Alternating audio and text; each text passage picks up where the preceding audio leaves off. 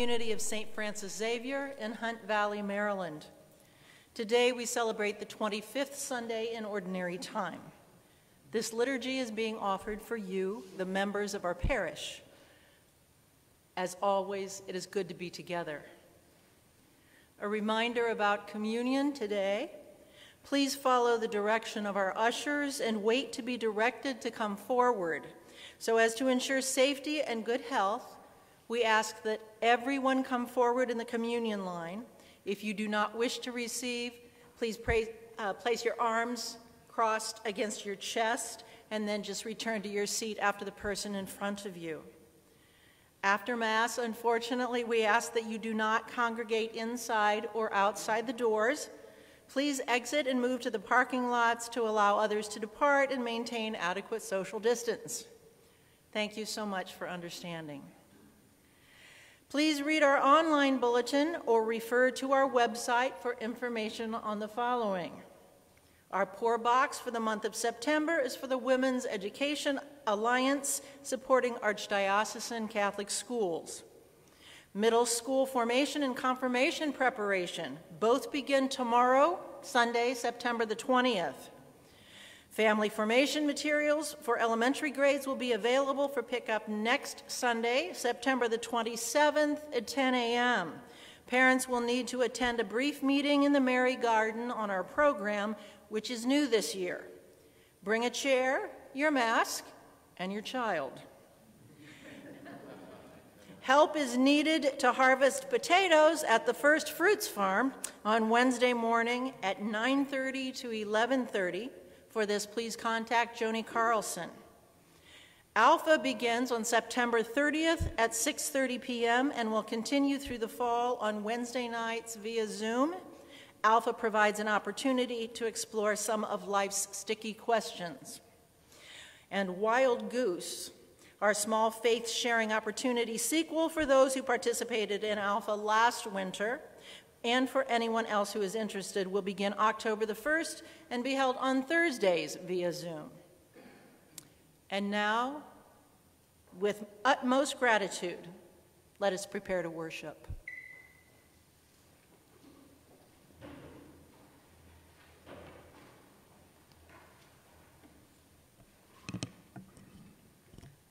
For those of you following at home, our gathering hymn is All Are Welcome.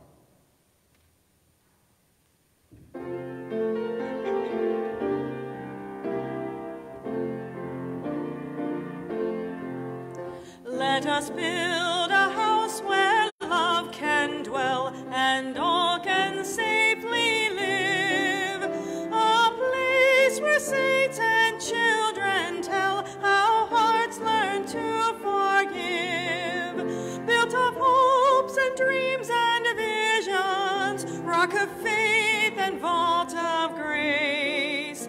Here the love of Christ shall end divisions. All are welcome, all are welcome, all are welcome in this place. Let us build a house where love is found in water, wine, and wheat, a banquet hall on holy ground where peace and justice meet. Here the love of God through Jesus is revealed in time and space, as we share in Christ the peace that frees us. All are welcome, all are welcome, all are welcome in this place.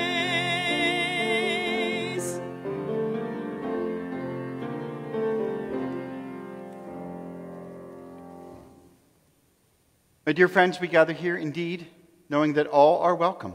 And so we begin with that great sign of welcome in the name of the Father, and of the Son, and of the Holy Spirit. May grace, peace, light, and hope of the Lord Jesus be with you all. And with your spirit. Obviously, for our Jewish brothers and sisters, Rosh Hashanah. So they celebrate a new year, a new turning over, a desire to be closer to God. And of course, that will end the high holy days with Yom Kippur. As we gather too, we recognize we are always in need of God's forgiving love. for the times we've sinned, for the times we've failed, particularly lacking in generosity. So we turn now trusting, indeed, in the Lord's mercy and the Lord's love. Lord Jesus, in your kingdom, the first shall be last, and the last shall be first. Lord, have mercy. Lord, have mercy. Christ Jesus, you will not forsake those who turn to you. Christ, have mercy. Christ, have mercy. Lord Jesus, you are just in all your ways and abounding in compassion. Lord, have mercy. Lord, have mercy. May Almighty God have mercy on us, forgive us our sins, bring us to everlasting life. Amen.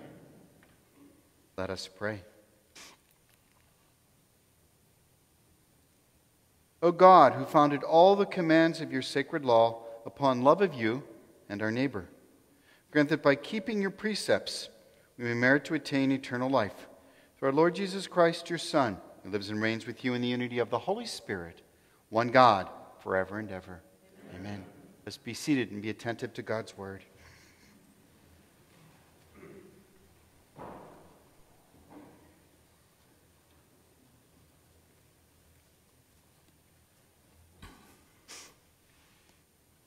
A reading from the book of the prophet Isaiah. Seek the Lord while he may be found. Call him while he is near. Let the scoundrel forsake his way, and the wicked his thoughts. Let him turn to the Lord for mercy, to our God, who is generous in forgiving. For my thoughts are not your thoughts, nor are your ways my ways, says the Lord. As high as the heavens are above the earth, so high are my ways above your ways, and my thoughts above your thoughts. The word of the Lord.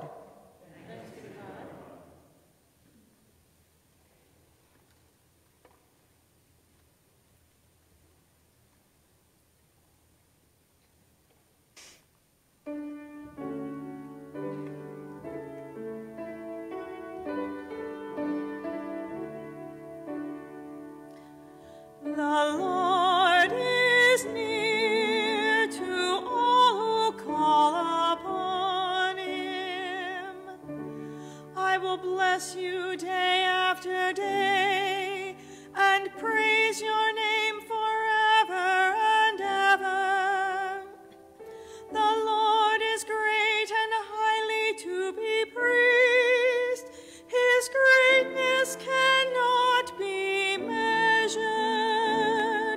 The Lord is near to all who call upon him. The Lord is kind and full of compassion, slow to anger, abounding in mercy. How good is the Lord to all, compassionate to all his creatures.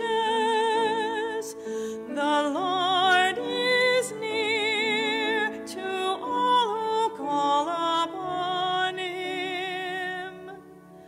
The Lord is just in all his ways and holy in all his deeds.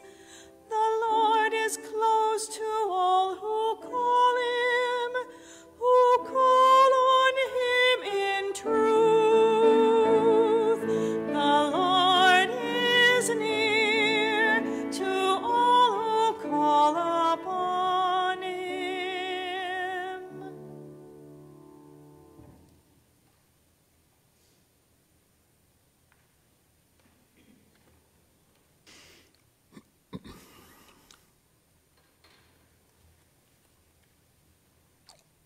A reading from the letter of St. Paul to the Philippians. Brothers and sisters, Christ will be magnified in my body, whether by life or by death. For to me, life is Christ, and death is gain. If I go on living in the flesh, That means fruitful labor to me. And I do not know which I shall choose. I am caught between the two. I long to depart this life and be with Christ, for that is far better. Yet, that I remain in the flesh is more necessary for your benefit. Only conduct yourselves in a way worthy of the gospel of Christ. The word of the Lord.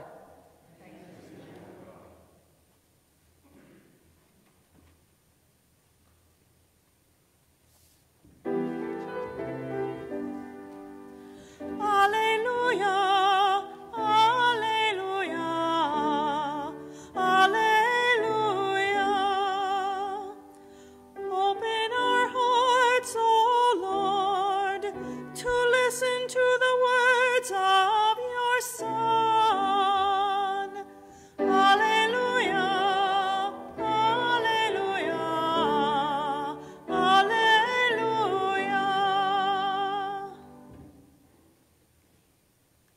The Lord be with you. A reading from the Holy Gospel according to Matthew.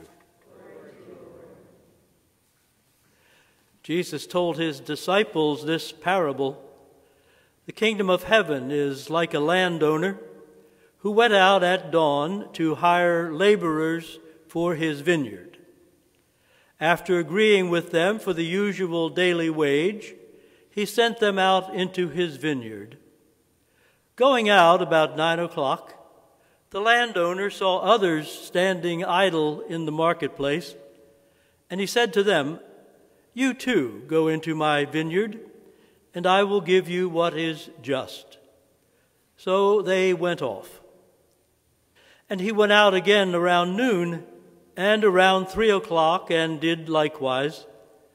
Going out about 5 o'clock, the landowner found others standing around, and said to them, "Why do you stand here idle all day?" They answered, "Because no one has hired us." And he said to them, "You too go into my vineyard." When it was evening, the owner of the vineyard said to his foreman, "Summon the laborers and give them their pay, beginning with the last and ending with the first." When those who had started about 5 o'clock came, each received the usual daily wage. So when the first came, they thought that they would receive more, and each of them also got the usual wage. And on receiving it, they grumbled against the landowner, saying, "The last ones worked only 1 hour, and you have made them equal to us, who bore the day's burden and the heat." He said to one of them, "My friend, I am not cheating you. Did you not agree with me for the usual daily wage? Take what is yours and go. What if I wish to give the last one the same as you? Or am I not free to do as I wish with my own money? Are you envious because I am generous? Thus the last will be first, and the first will be last." The Gospel of the Lord.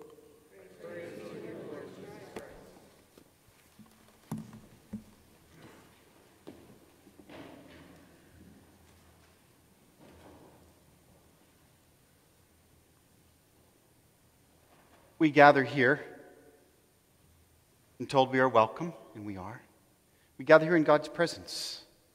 I want to share a description of 3 images that are with me that I think help set our context, several reflections on the gospel, and the challenge for us to live that this day.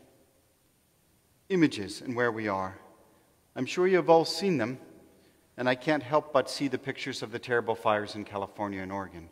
And so you have pictures of trees that are emblazed, thousands and thousands and thousands of acres that are on fire. And so it challenges us to what is our impact on our environment. Is there a justice issue there for us to consider, for us to labor with, to bring healing and hope? Second image I have, which you may or may not have seen because so many of us don't do magazines anymore, but we still get them at the house where I live. It's the cover of Time magazine this week. And the cover of Time magazine has its typical red border, and it's a solid block square with very small names printed in white, and sort of in print over it, it says 200,000. 200,000. It's clearly a reference to those who have died from the COVID virus. So again, we're challenged to think what it means to be people who are being healed in the midst of so much suffering. And of course, I think all of us after last evening are well aware of the death of Ruth Bader Ginsburg, a woman of incredible grace and intelligence, a woman of incredible courage, and always seeking justice, particularly for women. One of my favorite stories about her, she was asked, well, how many women do you think would be appropriate on the Supreme Court? And she was very quiet, as she always is, and smiled and said, well, 9. She said, well, of course. Why wouldn't it be 9? For decades and decades and decades, there were always 9 men, and nobody asked if that was the right number. So of course 9 women is the right number. Similar kinds of stories, lots of pictures and things that we see about a woman who, whether you agreed with her politically or not, wasn't the point. She battled for 25 years over 4 major kinds of cancers that probably were not related, and still was able to go to work every day. Again, a woman of grace and courage who was able to offer that kind of reconciliation to all people and that desire to draw in for justice, particularly for women and those that are oppressed. I think that's our context. That's where we find ourselves now. And it's important to name that because that's how we come here.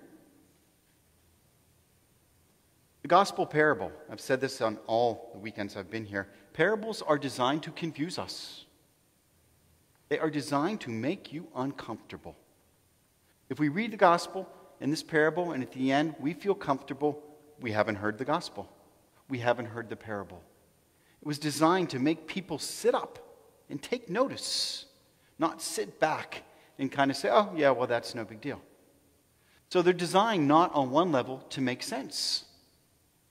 And that's a hard part of the challenge. I think the various names of this parable are misnamed because they focus on the workers, when I think the real focus really should be on the generosity of the landowner. But as we gather here today, there's much to reflect on with it. Where do you identify in the story?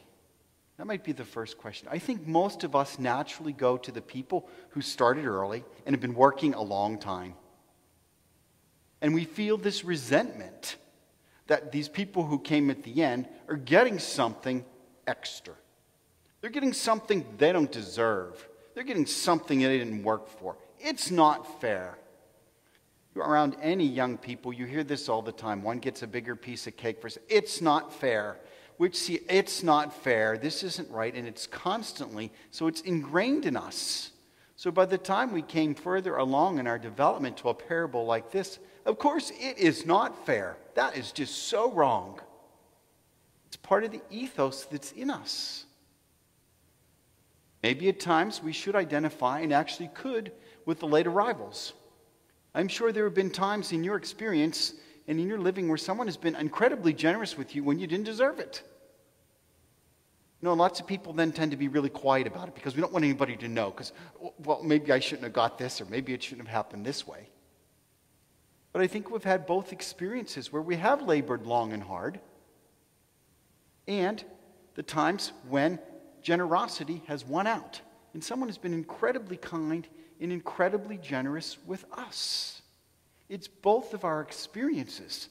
So to say that we're only one of those laborers, I think misses the point. We really are both at different times in our experience. One of the interesting lines, I think, particularly for the late arrivals, is no one has hired us. What does that challenge us to in this time where so many people are unemployed? So many people are underemployed. Some people can't put food on their table because no one has hired us. It was the case that 2,000 years ago, that's how hiring was done. You went to the village market square and you contracted with people and you did it. Well, we're in 2020, and I got news for you. It's happening every day. And if you want to know where, go at dawn to the Home Depot. And you're going to find people of color. You're going to find Hispanic men sitting there waiting for someone to hire them for that day. It's not hard to find.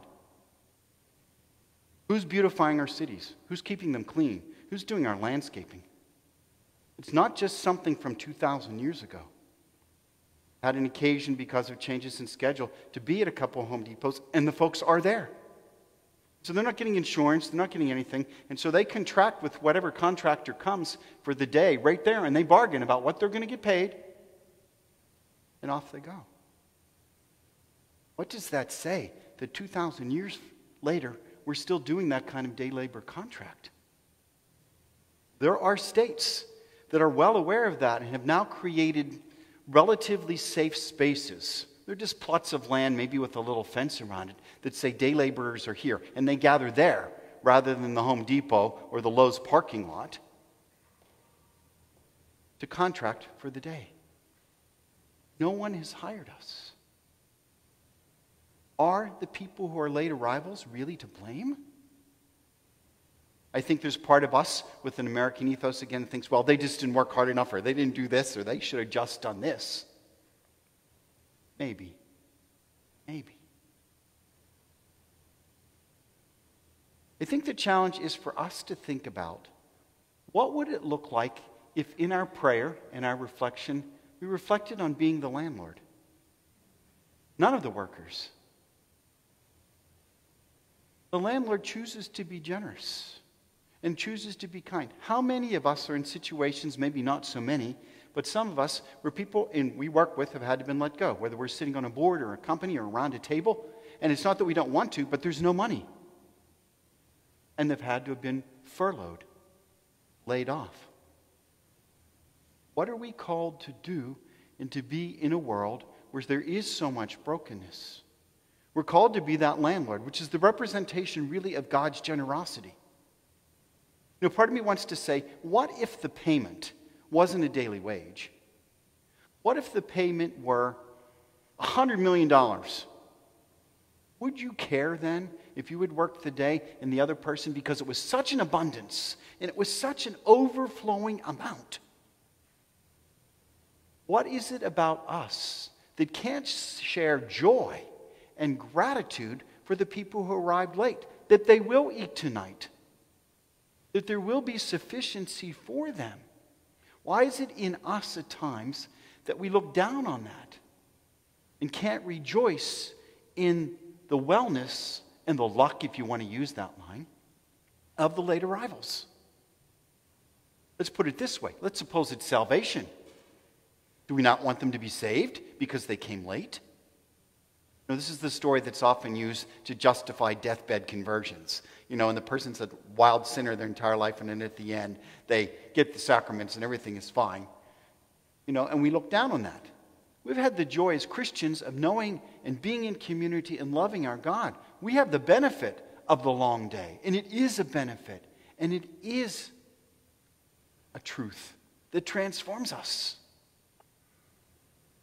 So the call for us, I think, is to one of generosity and gratitude. Are we grateful for what we do have?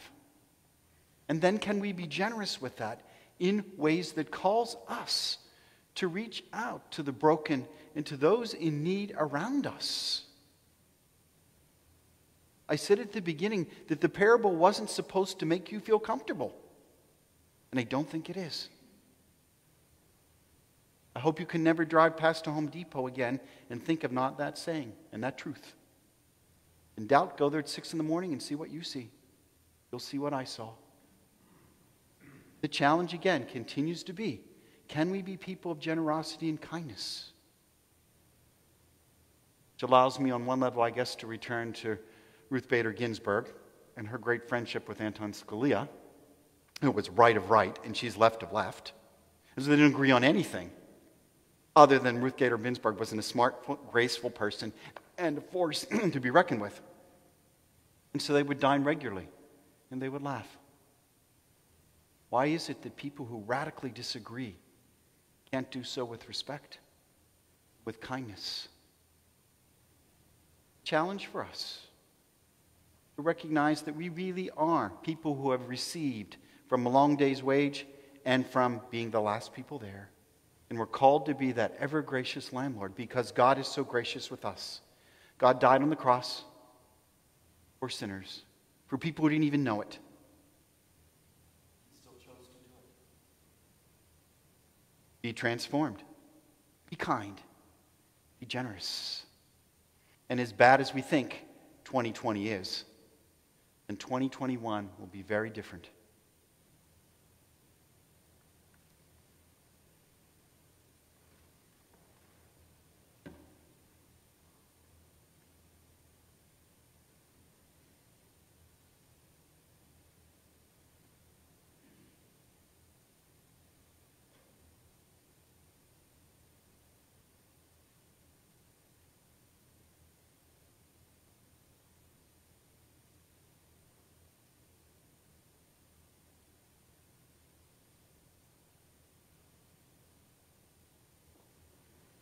Dear friends, let us stand and profess our faith.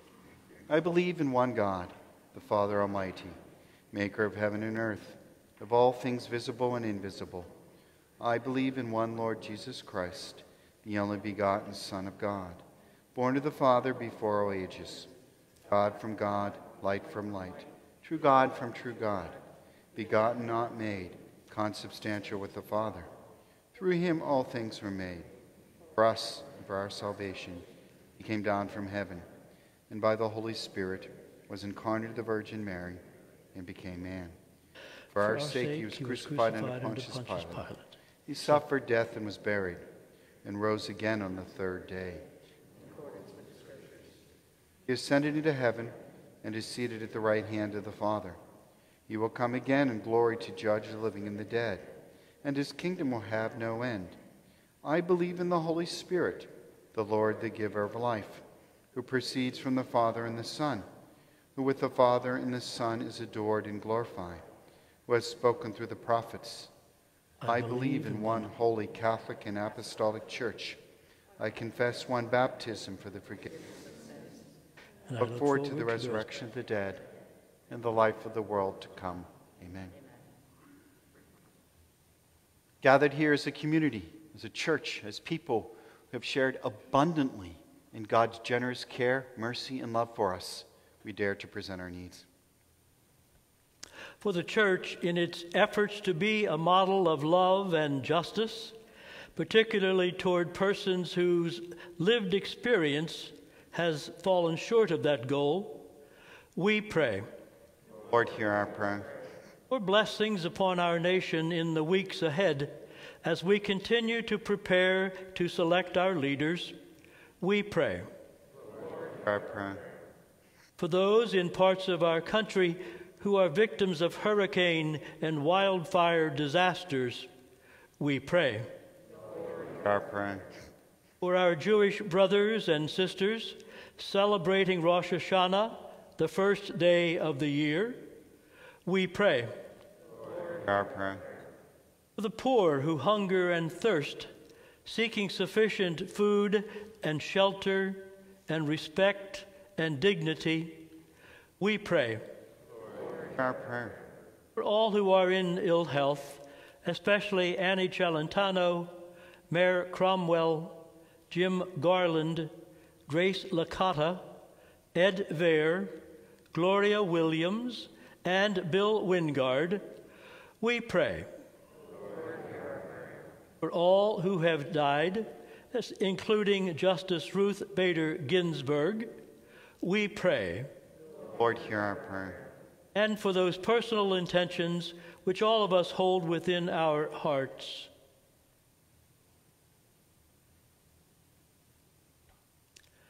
We pray. Ever gracious God, we gather in your presence, recognizing that we do so in an abundance of your grace, love, and forgiveness. Please help us be those instruments in the world and hear our prayers and grant them through Christ our Lord. Amen.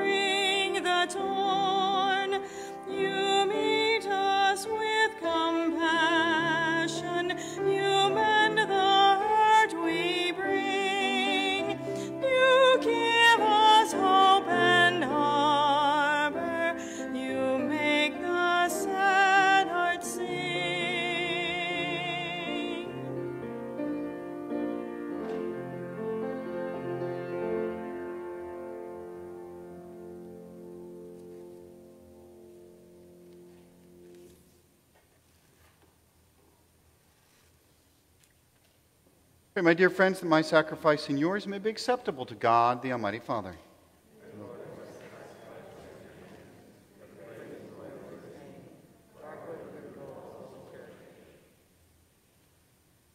Receive with favor, O Lord, we pray, the offerings of your people, that what they profess with devotion and faith may be theirs through these heavenly mysteries, through Christ our Lord. Amen. The Lord be with you. And with your spirit. Lift up your hearts. We lift them up to the Lord. Let's give thanks to the Lord our God. It is right and just. Truly right and just, our duty and our salvation, always and everywhere to give you thanks, Holy Father, Lord of heaven and earth, through Christ our Lord. For by your word you created the world, and you govern all things in harmony. You give us the same word made flesh as mediator, and he has spoken your words to us and called us to follow him. He is the way that leads us to you, the truth that sets us free, the life that fills us with gladness. For your Son, you gather men and women, whom you made for the glory of your name, into one family, redeemed by the blood of his cross and signed with the seal of the Spirit. Therefore now and for all ages unending, with all the angels, we proclaim your glory, as in joyful celebration we acclaim. Holy, holy, holy, Lord God of hosts, heaven and earth are full of your glory. Hosanna in the highest. Blessed is he who comes.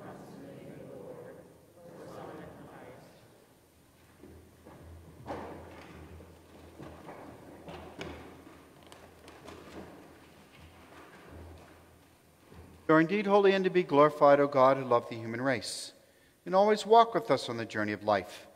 Blessed indeed is your Son, present in our midst, when we are gathered by his love, and when, as once for the disciples, so now for us he opens the Scriptures and breaks the bread. Therefore, Father most merciful, we ask you to send forth your Holy Spirit to sanctify these gifts of bread and wine, that they may become for us the body and blood of our Lord Jesus Christ. On the day before he was to suffer, on the night of the Last Supper, he took bread and said the blessing. He broke the bread, gave it to his disciples, saying, "Take this, all of you, and eat of it, for this is my body, which will be given up for you."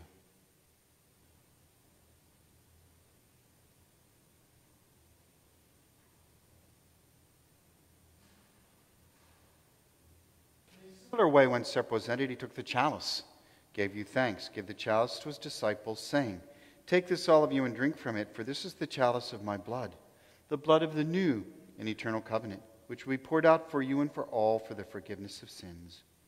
Do this in memory of me."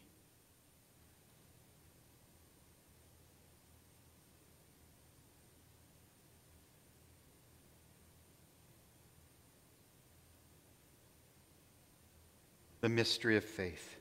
We proclaim your death, O Lord, and profess your resurrection until you come again.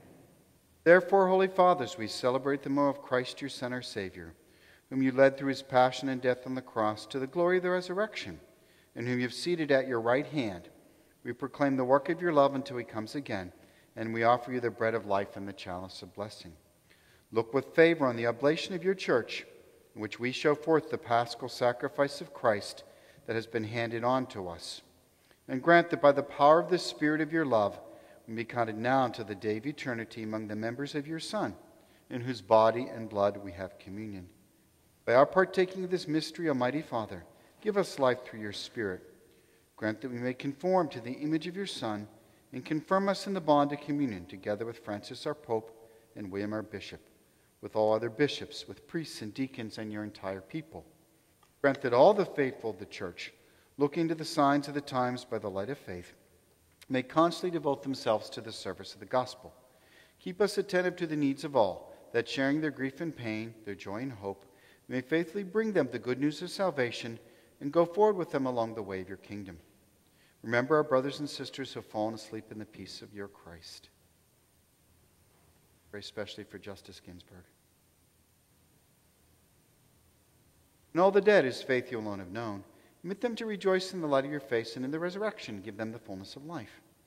Grant also to us, when our earthly pilgrimage is done, that we may come to an eternal dwelling place and live with you forever, there in communion with the Blessed Virgin Mary, Mother of God, the blessed spouse Joseph, the apostles, the martyrs, St. Francis Xavier, St. Oscar Romero, and all the saints. We shall praise and exalt you through Jesus Christ, your Son.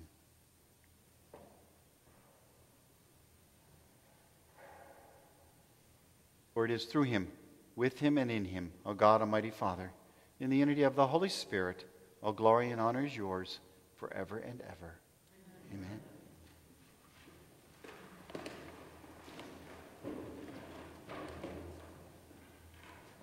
Gathered here by God's grace as one family of faith, we pray in the words that Jesus left us. Our Father, who art in heaven, hallowed be thy name. Thy kingdom come, thy will be done, on earth as it is in heaven. Give us this day our daily bread, and forgive us our trespasses. As we forgive those who trespass against us. And lead us not into temptation, but deliver us from evil. Deliver us, Lord, we pray, from every evil. Graciously grant peace in our days, that by the help of your mercy we be always free from sin and safe from all distress, as we wait the blessed hope and coming of our Savior, Jesus Christ. For the kingdom, the power, and the glory are yours, now and forever. Lord Jesus Christ, you said to your apostles, and you say to each of us gathered this very evening, peace. Peace I leave you, peace is my gift to you. Look not on our sins, but on the faith of your church. And graciously grant us peace and unity in accordance with your will, who live and reign forever and ever. Amen. May the peace of the Lord be with you always. Let's offer each other a sign of peace. Peace, peace to those at home.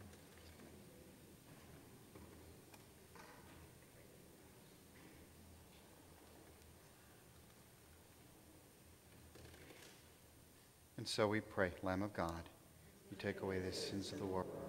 Have mercy on us. Lamb of God, take away the sins of the world. Have mercy on us. Lamb of God, take away the sins of the world. And give us peace.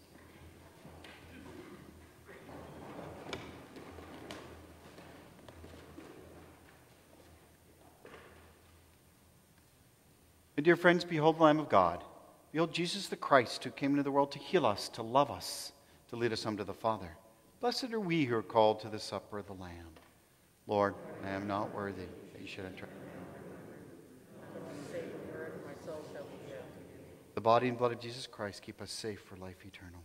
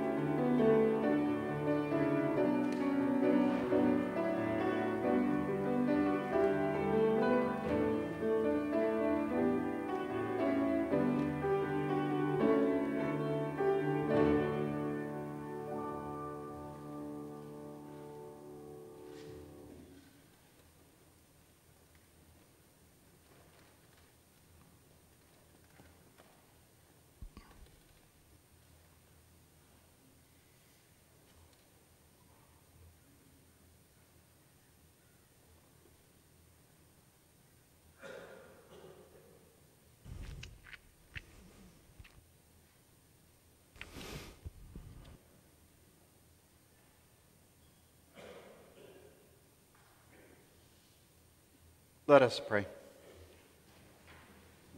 For gracious God, strengthened by your body and blood, we pray that we can be transformed from people who grumble to people who are full of gratitude and generous with all those we meet. We ask this through Christ our Lord. Amen. The Lord be with you. And with your spirit. May Almighty God bless us, Father, Son, and Holy Spirit. Amen. Go in peace, glorifying God by your lives. For those of you at home, our closing hymn is For the Fruits of This Creation.